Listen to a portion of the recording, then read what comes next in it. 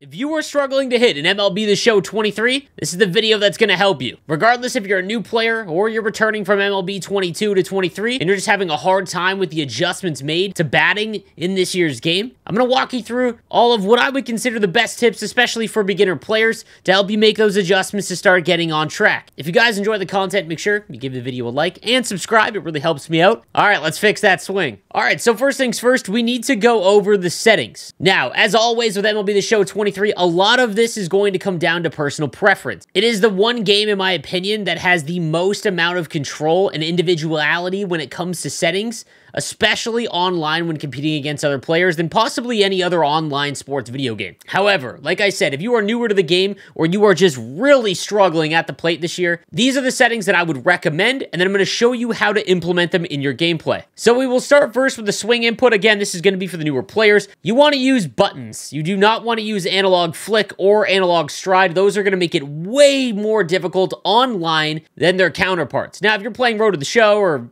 franchise or whatever, and you enjoy the realism or the feel of analog stride or analog flick, by all means go ahead. But online, you really need to use buttons. This is going to make it the easiest of the three by far. When it comes to the hitting interface, there are some people that will say directional can help you out, but really when you start competing against other players online, whether it be events or ranked, you really need to use zone. This is going to allow for the most control when it comes to not only getting the bat on the ball, but also placing where the ball is fired off the bat. All right, next up is PCI Anchor. Now, there are two options here, or you can completely turn it off. I would 100% be using PCI Anchor. I believe it was brought into the game in MLB 22. Now, the preset option will give you the 9 static locations on the screen that you can click on, and it will lock your PCI in place. So let's say you're having a hard time by hitting pitches up in the zone. You can't get there quick enough, someone's giving you the high heats, and you want to give yourself a little bit of help by setting your PC up higher so that you can actually catch up to it. Now, in game, what it'll look like is this, the 9 options here that you can choose. So let's say,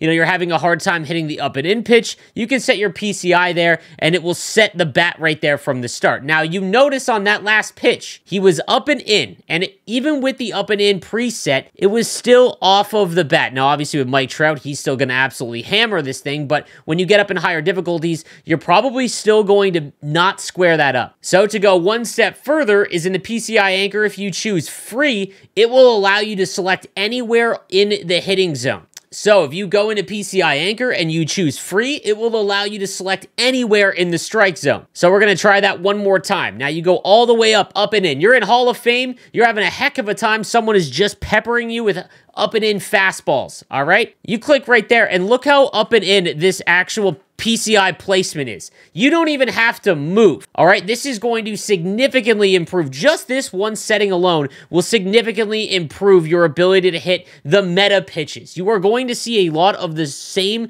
type of pitches, whether it be the fastball up and in, maybe the sinker down at the knees. You are able to, with the free PCI Anchor, allow you to just go all the way to those options and click it in. Now, I wouldn't recommend doing this every single time. I mean, being that extreme with up and in or low and in. But when you start seeing those players that just fire the same pitch in the same location and you just simply can't catch up to it or lay off of it, this is going to alleviate a lot of that issue. All right, now let's talk about the PCI. I would recommend going with the new setting of the bat, all right? So if you take a look at my PCI currently, you'll notice that I've got a bat icon on the screen, and some players will find that a little too much going on and make it actually more difficult because there's just more stuff in the way, and I totally understand that, so this is going to be personal preference. I just enjoy the look of the bat, and it feels more comfortable for me, but that's going to be all up to you. If you're not going to use the bat, I would just leave it at basic, but again, that's just going to be up to you. You could use the 3 dots like what it normally is, but I don't know. The bat icon for me, for the inner PCI or for the center PCI, has been fantastic. Now on to the inner. If you're going to use the bat, you might as well use basic. This is going to show you the inside kind of brackets for you. Now, this is going to be dictated by the hitter's contact rating. All right, so the hitter's contact against lefties and righties, depending on what you're facing, that is going to increase or decrease the size of the inner PCI. This is going to increase the size of essentially how large the region is that will actually allow you to get a hit, which is why once you get into Hall of Fame or even Legend difficulty, players that have really high power but low contact rating are almost completely useless because of how fast the ball actually moves and goes in those higher difficulties, you really need players with the highest amount of contact because it increases the inner PCI size. Now, again, you can go Fishbowl or you can go Starfighter. I'll show you what Starfighter looks like, and you'll see that it's just got those weird changes the bracket shape, but again, that's all going to be personal preference for you. If you're using the bat center PCI, I would just leave it at basic. And then the last one that you want to worry about is the PCI outer. Now, this is going to be, the size of the PCI outer is going to be dictated by the vision stat of the player. Now, this isn't going to help you get hits, but it is going to allow you to foul off the ball better. The higher vision stat, obviously, the bigger the outer PCI, which allows you to just get your bat on the ball even if you miss on that inner PCI sweet spot. This is a lot less important, and I think, again, it comes down to having less stuff on the screen, in my opinion. So usually, I just leave this completely off. Again, it's totally up to you, but I just like the look of the inner and the bat PCI look. Lastly, you can change the color. I like magenta, and then the transparency I leave at about 70. The fade out, this is going to be when the pitcher goes to pitch, what stays on the screen. I like just having the bat icon because, again, like I mentioned earlier, personal preference, I like having less clutter on the screen, and which is why I like having the bat as my inner PCI, because when everything disappears, I just think it looks a little bit better than having just the inner, let's say, from the prior games. So I fade out the inner and outer PCI. So watch when you go, you'll notice it now. I've got the inner PCI and the bat, and then you notice it just completely disappears when he goes to pitch. All right, now that we've got that done, we've got all of the PCI settings and everything that you need for that, let's talk about camera. If you are trying to get better at MLB The Show 23, whether it be you're just an offline player, you're struggling to even get hits on veteran, or you're trying to get into ranked or events and you can't beat anyone, there's really only two hitting views that I would recommend getting used to, and they might be an adjustment for some, but it is Strike Zone and Strike Zone 2. And again, the reason for it is because you get to focus entirely on the ball. When you go to Strike Zone 3 or something that's even farther back, when you can actually see the full player, it's just more stuff on the screen and harder for you to actually concentrate on it. So I'll show you Strike Zone 3, and as you can see, I've got the entire player, my entire batter out. And again, this is going to be personal preference, but it's just harder because everything is a little bit smaller for you to see. So on Strike Zone 1, it's going to be very zoomed in, and for some people, this will be extremely difficult, especially if you are having a hard time leaving breaking balls in the dirt. If you're having a hard time laying off those breaking pitches in the dirt, Strike Zone 1 can be a little difficult because it's a little tough to tell early on when pitches go way down out of the zone. So again, that might be a little bit of an adjustment. But as you can see here, like all you've got is the pitcher and the ball as your focus. And I'm going to go over some cues and things that will help you as a hitter so that you can utilize this view a little bit more. I personally really enjoy Strike Zone 2 because it's not as zoomed in. And again, you get most of the focus on the pitcher and the ball. But again, this is going to be personal preference. I would start with Strike Zone 2 unless, you know, you're just having a hard time with all of it and you can really get used to Strike Zone 1 quickly. But those are the two that I would recommend. All right, now let's talk about the types of swings that you can do. So there are a couple options for you. You can go contact by hitting circle or B. You can go power by hitting square or X, depending on the console you're on. Or you can go just normal by hitting X or A. I would use, personally, normal swings the entire time because that doesn't change your PCI or your power or anything like that. So if you swing with a power swing, it will shrink your inner PCI. So again, I'll show you what it looks like right now by swinging normal. As you can see, the inner PCI is pretty big. Now I'll show you what it looks like by hitting square. And you can see that it's just much smaller in the bottom left. I would always just use normal swings when it comes to online. The only time that I would go with a power swing is when you have a moment that you just can't complete. Let's say you have to hit a home run or extra base hits with Jackie Robinson. He usually has a really low power rating in game, and you just can't do it. That is when I would recommend just using power swings. But online, I would just stay away from it. Just use normal swings. You can hit jacks and moonshots with that. You don't need to always be hitting square. I honestly wouldn't do it at all in an online game. All right, now I'm going to be real with you, okay? You can watch a ton of hitting videos online from other creators, and, you know, they might have some really unique tips for it, but I'm going to be completely honest with you. I can't teach you how to see the ball and move your thumb any better. There's really no way to do that personally. But what I can do is help you read the information the game will give you to then utilize and change some things up that will make your deficiencies at the plate a little bit easier. So the first one would be if you slam your PCI. This is a famous one, so I'll show you what it looks like. You're following the ball, and then right as you swing, you drop the PCI, it falls out of the bottom. It happens all the time. You see a lot of that. I do it personally. So it'd be like at the last second, you drop your PCI and it comes way out of the zone. And this will happen a ton when you get pitches right down the middle. And I don't know what it is about the brain or your hands or what it is, but it's very, very frustrating because usually it happens on very easy pitches to hit. If you are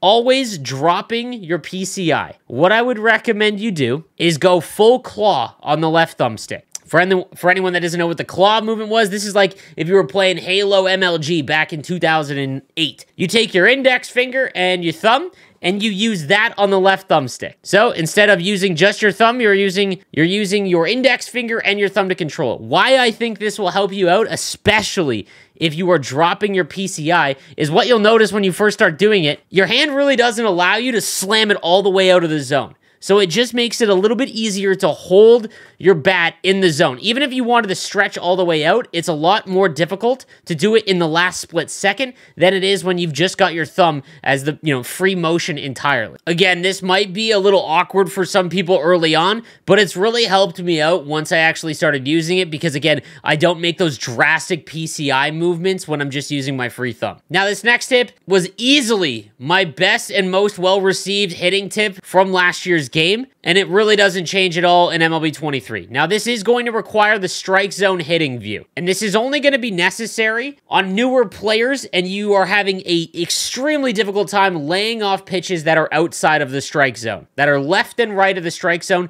This is going to help you potentially more than any other tip that I can give you. So we'll go to the strike zone view, and I'll show you why you need it. I called this method last year the crossover method. Now, as you can see with the strike zone view, the hitter is lined up perfectly in the center of the PCI, the center of the strike zone. Now, as you notice with strike zone as the hitting view, that the pitcher is lined up perfectly with the center of the strike zone. So watch as he pitches way inside what happens.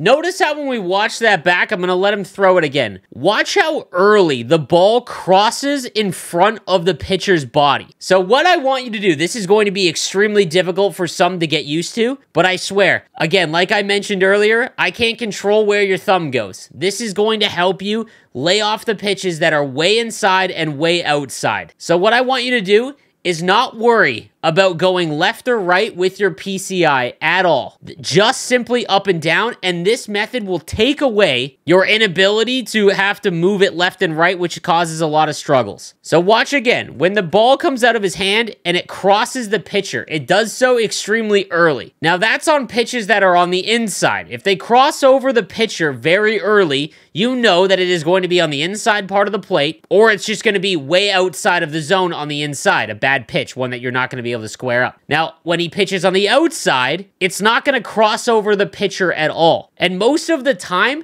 unless you are very good at placing the ball and timing an outside pitch, you're really not going to be able to do anything with an outside pitch, even if it is in the strike zone. It's okay to take strikes, especially when it isn't your pitch. Now, what I want you to do is zone out, and on the first split second he releases the pitch, don't look at the ball. This is what is going to sound and feel extremely weird, but follow me here. If you focus on the pitcher and solely notice when the ball crosses over the pitcher, it will allow you to square up pitches that are in the middle of the plate. Again, this is for beginner players. If you are having a hard time laying off pitches that are on the outside or inside of the strike zone, which are going to be tougher to hit, or they're just completely in the inside or outside of the zone, this is going to help you at least make swings on pitches that are actually good to hit. Now watch when he throws one in the middle. Again, pay attention and zone out on the pitcher, and the ball will cross over a few frames after he throws it. Why this is so helpful is, again, when it's going to be on the inside, it's going to be almost immediate that he crosses over the pitcher, and when it's on the outside, the ball won't cross over the pitcher at all when you're using the strike zone view.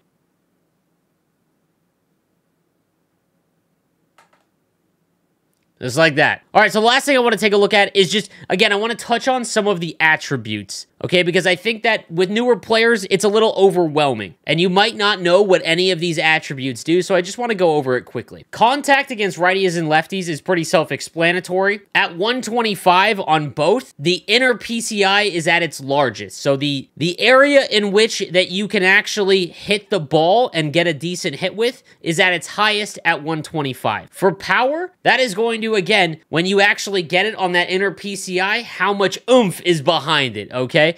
Now, early on, if you're playing on Veteran or All-Star, you're not getting into Hall of Fame or Legend in ranked seasons, let's say, or events, having players that have really high power is more important, because a home run, if you're not getting a lot of hits, you might as well go for the few hits that can change the game. But as you get into the higher difficulties, having players that have really high contact, even though they don't have a lot of power, is still going to be valuable, because as the difficulty increases, PCIs shrink in size, and you really need those players with high contact. Next up is vision. That is going to control that outer PCI, your ability to foul balls off. So it misses the inner PCI, but you get a portion of it because your outer PCI is very large. That'll allow you to keep the at-bats alive. It's not as important, obviously, as contact or power, because a foul ball isn't going to get you any runs. It's going to at least just keep the at-bat alive. The next one I want to talk about is clutch. Now, clutch in MLB 23 is extremely important, and I feel like a lot of returning players that don't know this, or newer players, are going to completely overlook this entirely. The clutch attribute is very, very important this year. When you have runners in scoring position, which is on third or second base, the clutch rating replaces your contact rating, meaning that if you have someone with 125 contact against righties and lefties, but you have someone with 80 clutch, when that batter comes up and he's got a runner on second or third, his contact now goes all the way down to what his clutch rating is. So keep that in mind. It's very important to take a look at. Obviously, the bunt stats are self-explanatory. It's how well you can bunt the ball. And those are the ones that you want to pay attention to when it comes to hitting. Lastly, guys, don't just get locked into attributes of players. Okay, I want to give you a perfect example. I've been going through the programs and trying to complete a lot of the team affinities and things like that. You're going to find some cards that you just absolutely mash with. And I feel like a lot of players, especially if you're newer to MLB, you're going to get zoned in to whatever the highest rating is. This Kyle Seager, for example, only has 79 power against righties and lefties, but I'm absolutely demolishing the ball with him. I also hit far better with lefties than I do righties, but again, that's all going to come into your personal preference, and no hitting tips video can help you with that. That's only going to come with repetitions and figuring out what you succeed with, which is what makes MLB The Show so much fun when it comes to your lineup construction. So after about 20 games of ranked, or if you're just playing offline, that doesn't matter either, take a look at your lineup. You might have a really high overall 99 player that you're batting 100 with, but an 89 that you're batting 700 with. Pay attention to that, because everyone's swing is different, and some swings are just simply better for you. So guys, I hope this helps out. Let me know in the comments section down below, and I'll see you guys next time. Have a good one.